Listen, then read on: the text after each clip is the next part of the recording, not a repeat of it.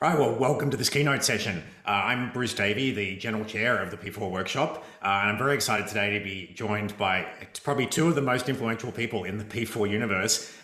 We'll be joined a little bit later by Nick McKeown, who really needs no introduction, but right now I'm joined by Sachin Katti. And Sachin is the CTO of the Network and Edge team at Intel, so part of Nick McKeown's empire there at Intel. But Sachin and I actually go back a long way. I can remember when Sachin was a graduate student at MIT while I was working there. And these days, he's got this very significant role in the networking team at Intel. In between those two things, he's been a professor at Stanford, and he also founded a company called Uhana, which ended up being part of VMware. So we've actually been co-workers at one point in our career. Anyway, Sachin is an absolutely fascinating networking person, and I won't take up any more of his time. I'll just let him speak to you about his vision for programmable networking. Over to you, Sachin.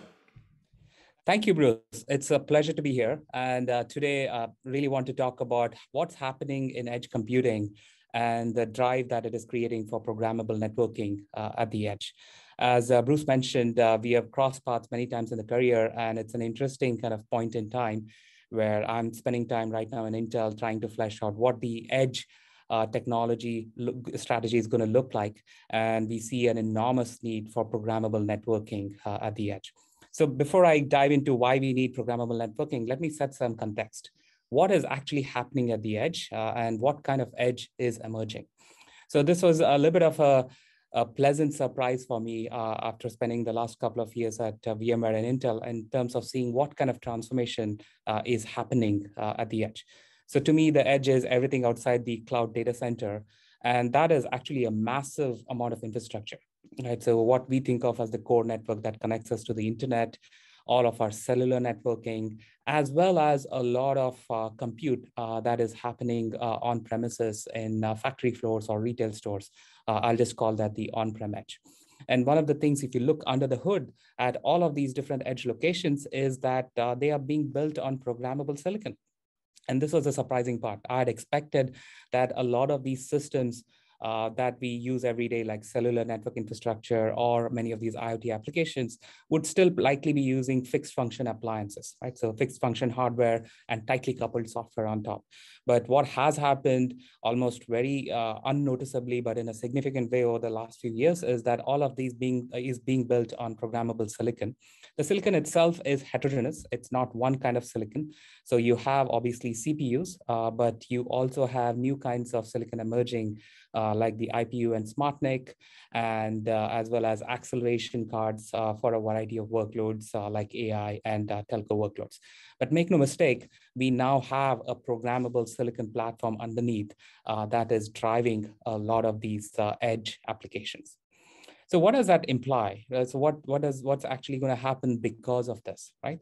And one of the things that that we are noticing that is going to be very relevant even to the research community in terms of what research directions to drive is that the software stack itself is changing, right? So if you take a look at what you would consider many of these edge applications, right? So there were IoT, enterprise networking with things like SASE or 5G workloads like 5G core and vRAN.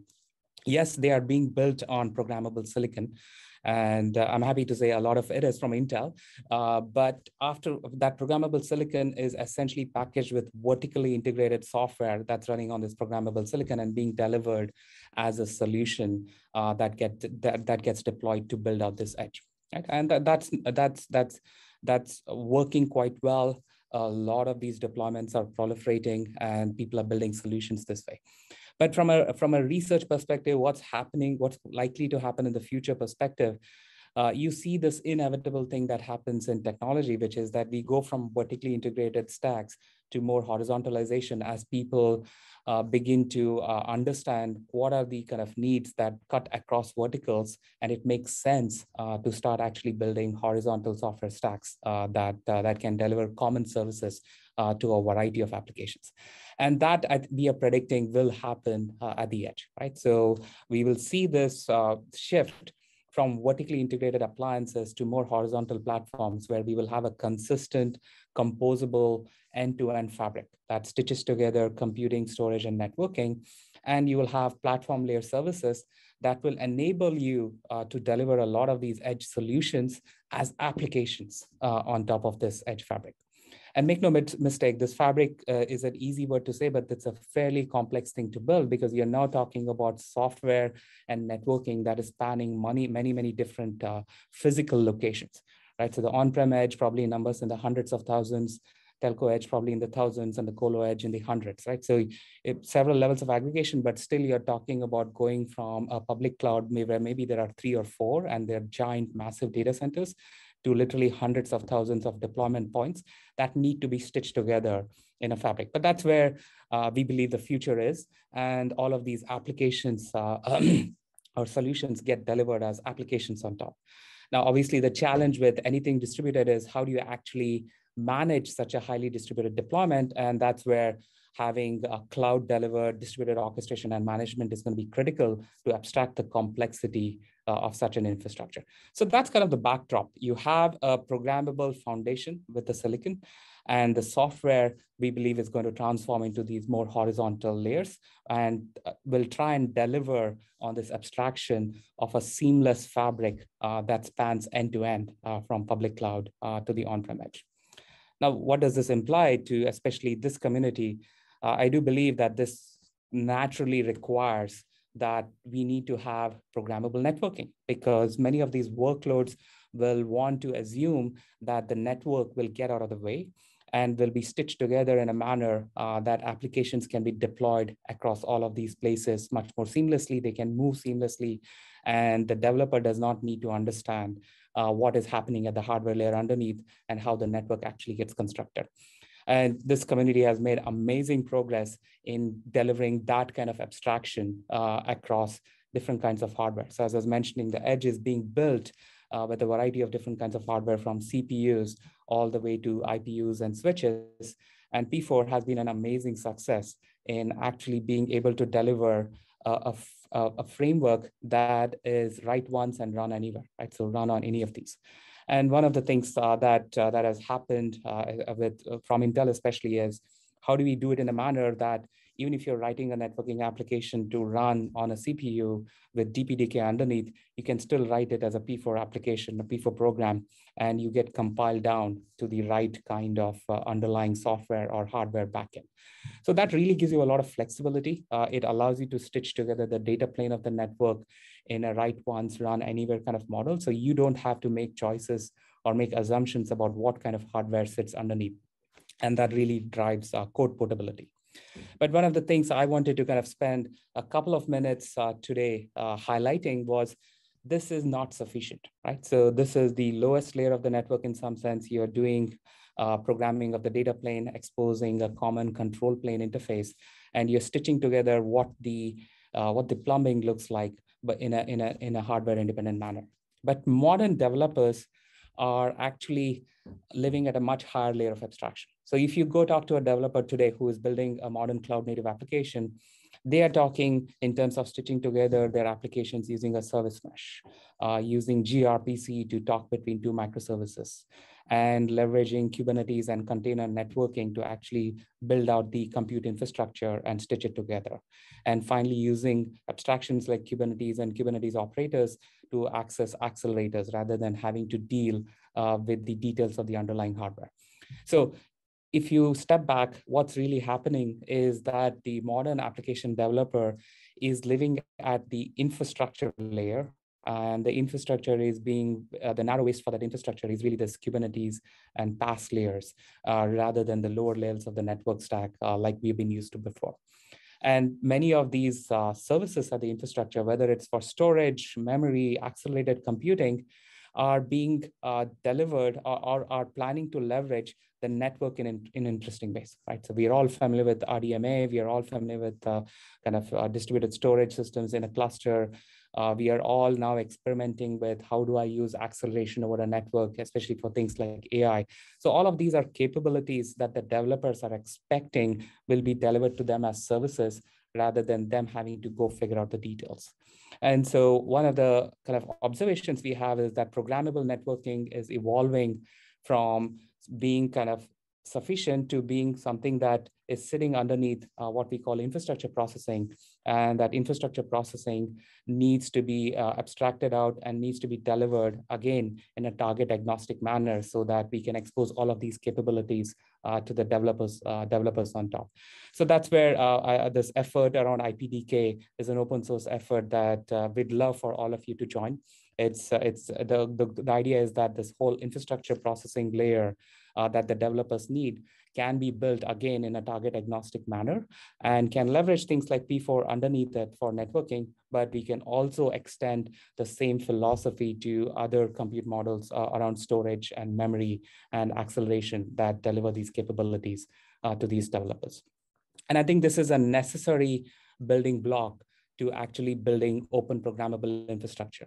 So we have this vision at the edge that people should be able to stitch together the hardware and the software building blocks and still make it such that it is very modular, it works well integrated, and it is easy to manage. And one of the key pieces of this is going to be just making sure that software is portable. And that's where IPDK comes in, so that you can write your software in a manner for infrastructure management, infrastructure processing, that it can run anywhere, and really gives you the confidence that you can stitch together different hardware and software building blocks to actually build out this open programmable infrastructure. So if I were to leave you with one message, it's that when we think about programmability in the network, that is now going to a higher level of abstraction as far as developers are concerned, because they consume the network and other pieces of infrastructure at a higher layer of software abstraction with things like Kubernetes. And so we need to start thinking about how do we deliver programmability at that layer, and how do we abstract out the complexity of the underlying infrastructure so that developers can build out these edge applications much more easily. And IPDK is one piece of that puzzle towards delivering that vision of an open programmable infrastructure for the edge. So I'll end with an infomercial for Intel. So Intel obviously is committed to this open world, and really kind of what the goal is to actually build open software frameworks that will allow developers to build a variety of these edge applications. So I talked about the lower layers of the stack around P4 and IPDK, but many of these things that I'm listing here, whether it's things like FlexRAN or Smart Edge or OpenVINO stacks, many of you are probably using some of this software. The idea is that as you go up the stack, you can actually take these software building blocks to build out applications for vRAN, to build out applications for inference, to build out applications like CDN on top of Smart Edge. And they're all leveraging this programmable abstractions underneath that allow you to land it on any of the hardware footprints that you'd like to at the edge. So with that, really thrilled to be talking to this audience. The takeaway message I'd say is that the edge is this really exciting new place where programmable silicon platforms are already proliferating, but there are big, hairy, open research challenges around what are the software frameworks going to be, what are the abstractions going to be for programming this edge, and how do we build out these edge fabrics. I think there's an amazing set of research questions that need to be addressed that this community is very well equipped to. With that, I'm going to stop, and thank you so much for inviting me again, and was really thrilled to speak to this audience. Well, Sachin, that was fantastic. Thank you. Very compelling vision of where you see the industry going. People will have a chance to ask you questions later on, and I'll probably get in a few of my own. But before we do that, I want to welcome Nick McKeown to the virtual stage. Nick probably needs no introduction for this audience, but I'm going to give him one anyway. Nick and I also go back a long way, even further than Sachin and I do. But Nick really changed my life by encouraging me to go and join Nicira, where I got to be part of the emerging commercialization of SDN.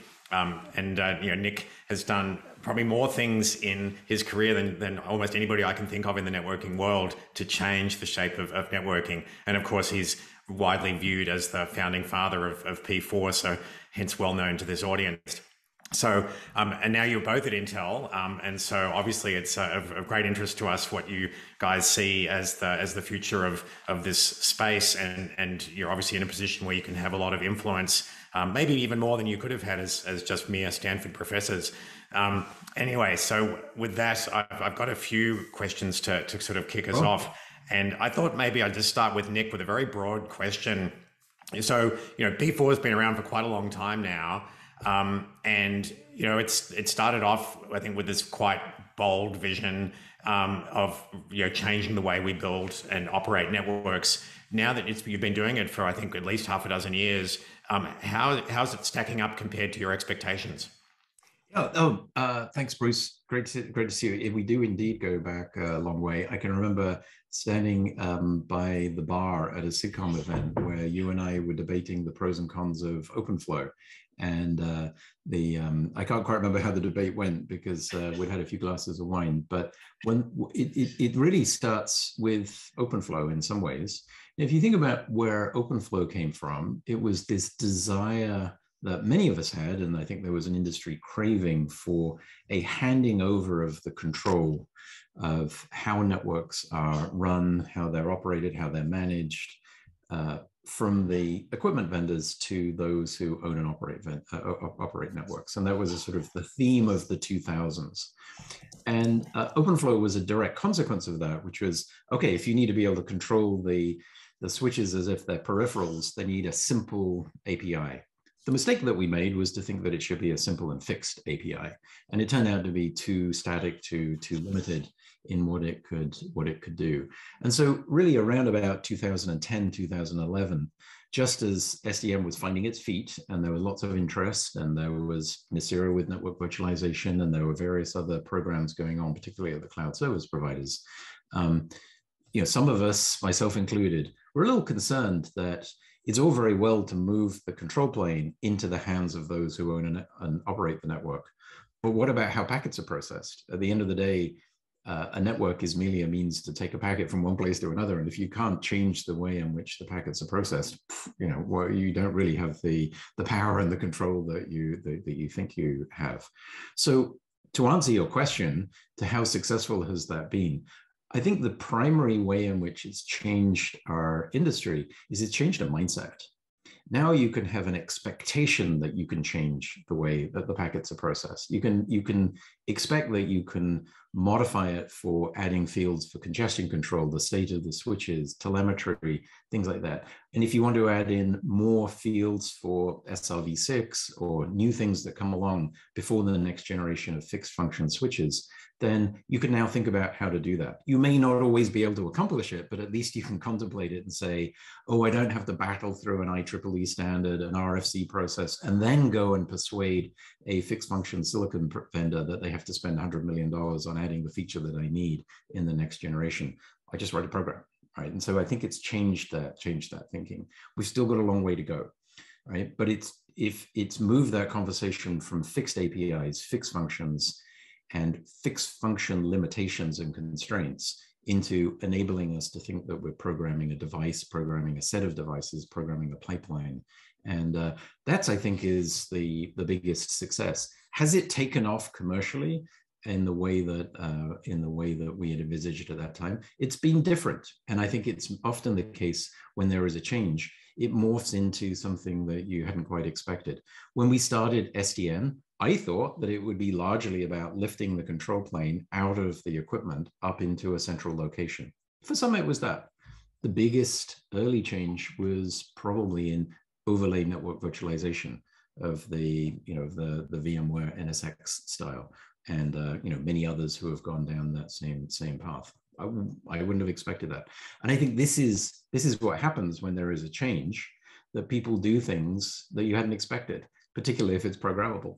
And that's kind of the whole purpose, right? We wouldn't, when the CPU was invented and the C programming language was invented, we wouldn't have predicted, I don't know, Google search or Facebook or many of the applications that we have today.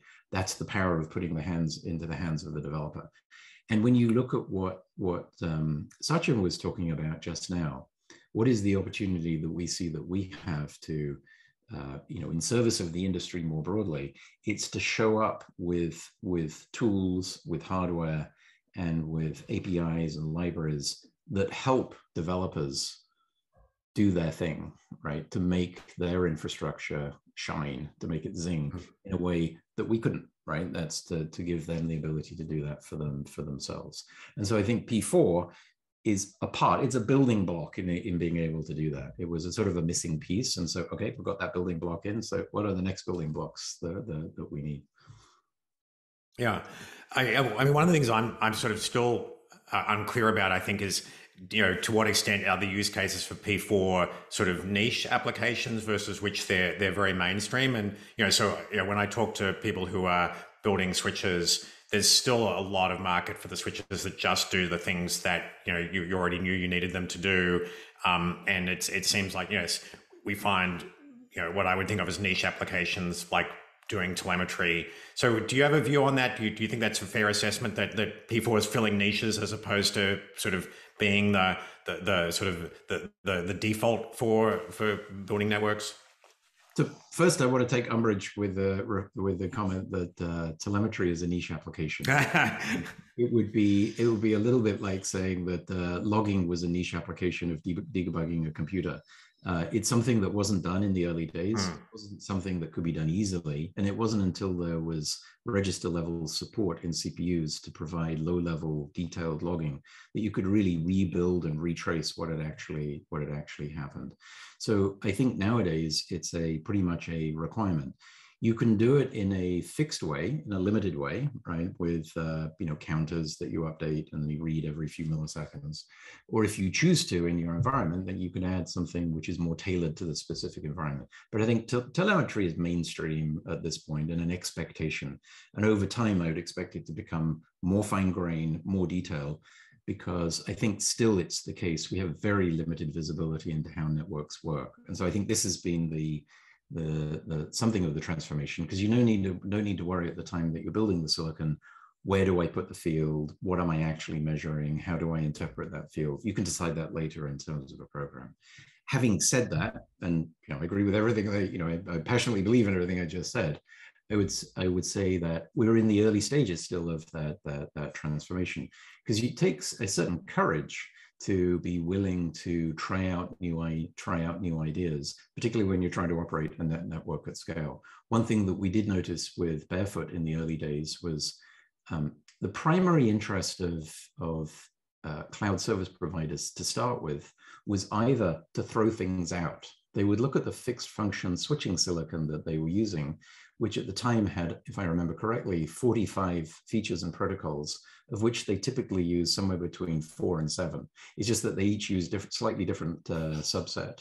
And all of the rest of those features, they were a liability, because you never knew when they were going to trigger and create a problem.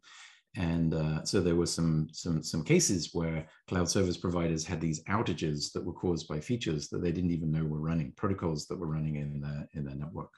And so one of the first things they wanted to do for security reasons was to get rid of stuff that they didn't have expertise to be able to detect and debug. So, that's a strange use of programmability that I would never have predicted, which was to reduce the set down to those that you actually need. And it's got something to do with the nature of the job of building a fixed function device. You have to have everything in the kitchen sink that you can possibly manage the superset of all of your customers would need. And this is why we found, to be honest, to our surprise at Barefoot, that the first Tofino switch actually had slightly lower power than the fixed function alternative. It's counterintuitive, right? I certainly hadn't expected it. And it wasn't because it was some kind of magic in the circuit design, although there was a little bit of that. Most of it came from the fact that the use cases were simpler than the ones that the fixed function ones that they were replacing. Now, when you look at the other kind of use cases that have come about, some of them are niche or some of them are new. And depending on your excitement level, you can look at niche as new or new as niche, depending on how you view that particular feature. SRv6 that I mentioned earlier is a good example of that sort of proved interesting to the 5G community, of where you can have much more control over the forwarding and routing. You could use MPLS, right? You could use any type of label that would allow you to do that in many different ways. It just proved convenient with the particular protocols that were present in order to be able to do that.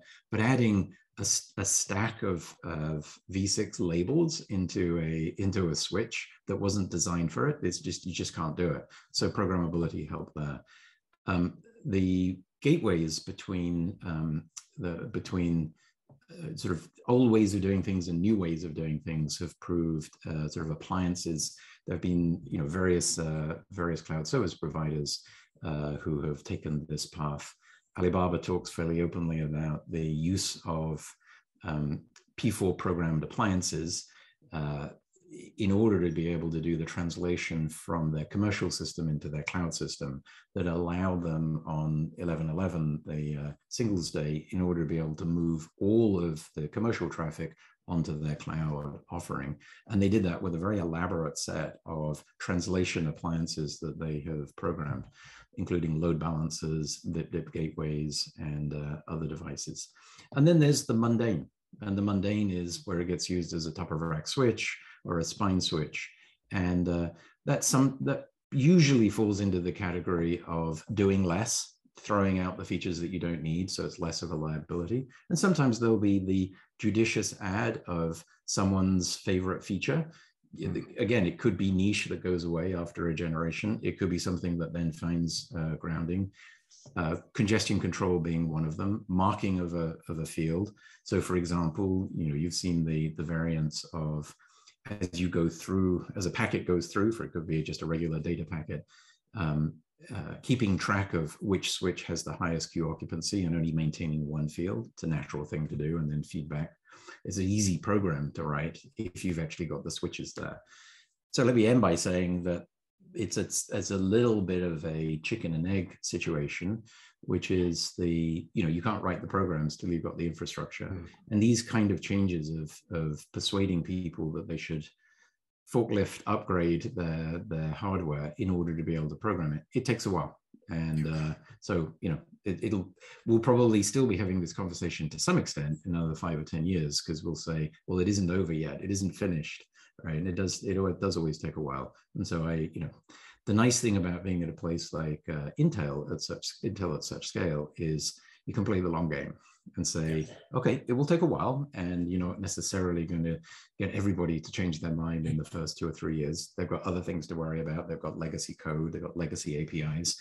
And, you know, the current way that these systems are built tend to be locked into fixed, closed proprietary APIs that the equipment vendors have kept under NDA and kept closed. Why do you do that? You don't do that because you want to encourage innovation. You don't do that because you want to encourage new ideas.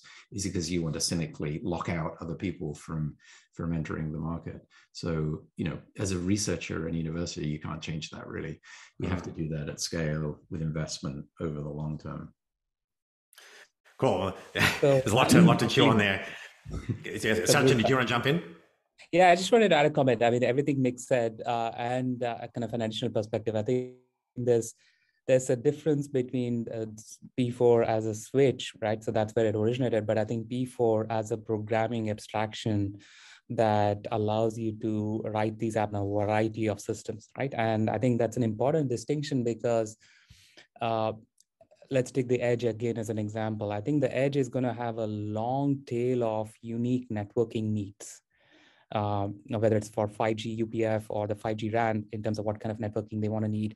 Like Nick was mentioning, SRv6 as an underlay for writing a lot of these 5G applications on top, or even your fixed networking applications on top. So the point really is that portability and the ability to customize the networking that you need. And the edge is a domain where the needs are going to be such a long tail that there is not going to be one single thing you could build. You really need that ability to be flexible. And that's where I think this programmability is going to be super important, because you need to be able to customize it for this long, diverse set of needs. Yeah, it's funny. This is really making me have flashbacks to when I was at Cisco, because, you know, we actually had a lot of pain getting MPLS into the forwarding hardware because it wasn't designed for that initially. So we would have loved to have more programmable hardware back in those days. But so we're going to run out of time pretty soon, but I wanted to just talk a little bit about IPDK And because that's a very compelling vision, I think. And in particular, this idea that you need to come up with a higher level of abstraction before you can really open up this sort of programmability to the masses. I mean, Martin Casado has often said, really, most people don't want to program networks. You know, it's one thing to say, you know, millions of people program applications, but that's because, you know, writing general purpose application code is something that you can do a million different things with it. Most people don't want to program networks. So I really like this idea of having an abstraction layer that sort of lets the programmable network be available to application developers without them having to delve into the details. So I just wanted to know, like, you know, getting a big effort like that off the ground is hard, right? Getting an open source community to grow is a big challenge. Yeah. How do you see that playing out, getting this IPDK thing to actually launch beyond, you know, looking great in a PowerPoint? Yeah, no, so first, let's talk a little bit about the need, and then I'll talk about the how. So, you know, right now, the whole field of having a programmable packet processing pipeline in an end host is new. And so once we have that, and we have that widely deployed, then we'll have, of course, the ability to modify the user application, the operating system through eBPF or DPDK in the user space. But then through the NIC or the IPU, you'll be able to program the behavior of the packets inside that processing pipeline, and then the switch, and then of course into the host at the other end. Now you've got a pipeline from end to end that you can express in a common language. Right now, except for IPDK, all the solutions are closed and proprietary. And I think that closed and proprietary is the enemy of innovation, and it's the enemy of creating an open ecosystem where great new ideas come to bear. And so, you know, I'm a big believer. I get almost take it as almost an insult when an industry kind of takes this approach. And you know, it's the first mover advantage. You do it to try and lock it in. You know, maybe that's the right thing to do early on from a business perspective. Long term, it constrains the size of the market. It constrains innovation. It constrains what people can do. And so if you're a cloud service provider, you don't want to be going in the direction of keeping it closed. You want to have code that you can write or things that you can express that would work over a number of different targets from a number of different vendors, a different class of products depending on where you're doing it, and ideally open in the sense that the APIs are open, and perhaps hopefully that the entire ecosystem is open source as well. So you get this wonderful sort of force of amplification from a large community all pulling in the same direction. I think now let's get to the how. I think a good use case of this is Sonic. So, you know, I think many of us, myself included, look at Sonic in the early days and said, wow, that's a huge lift. There were many open source switch operating systems at the time, and most of them have gone away. And the one that was left standing, there's a reason for it. Microsoft invested significantly in Sonic, and they made it a condition of anyone that's showing up to sell them a switch silicon that you must port Sonic to it. And this is absolutely the right way to do it, because now you're forcing that neutrality, forcing that portability and that sort of target independence from the beginning. And the company in this case who understood the problem because they were deploying networks at scale was the one who were the only ones that could actually determine what that would look like. And so what we think will happen with IPDK is the same will happen again, that we'll have this group of companies who actually have real problems to solve, who will then develop the code, insist that neutrality happens from the beginning. I think it's now a proven model, and I expect that that's what will happen with IPDK. This is not Intel specific. I hope that the entire ecosystem of target providers will also take part. But the most important thing is the cloud service providers, the telco operators, anybody who has a real need for these problems to be solved, that they will take part, and that's what will lead to its success.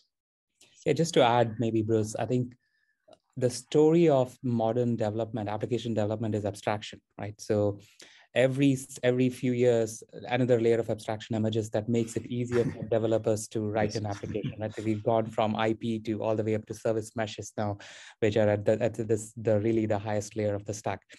And the challenge, of course, is that these abstractions, people want to experiment with, people want to change it all the time. And potentially they can hurt performance, right? Because you're adding in so many layers of abstraction. So there is a natural need to make sure that these abstractions can be delivered in a performant manner with hardware acceleration whenever it can be.